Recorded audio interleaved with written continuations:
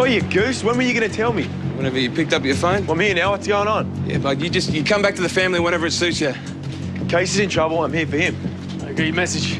What's going on? They got Casey for an armed robbery.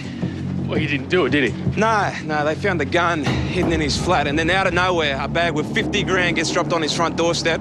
A couple of minutes later, the cops turn up because someone tipped them off. Just trying to figure out who did the job in the first place, who's trying to set him up. So regardless of how you feel about this, we've got to stick together. I hope, Case, but I'm doing it myself. What about you?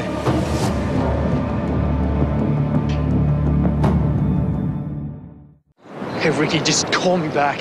Okay, I need to know what the hell is going on. Hey, I thought you weren't working today. Brax asked me to take over so he can focus on Casey. You know everything's gonna be okay. Just shut up, Kyle. I have no interest in hearing anything you have to say. You're up to something.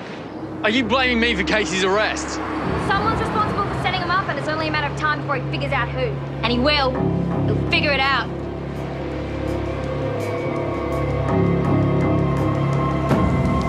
Wait!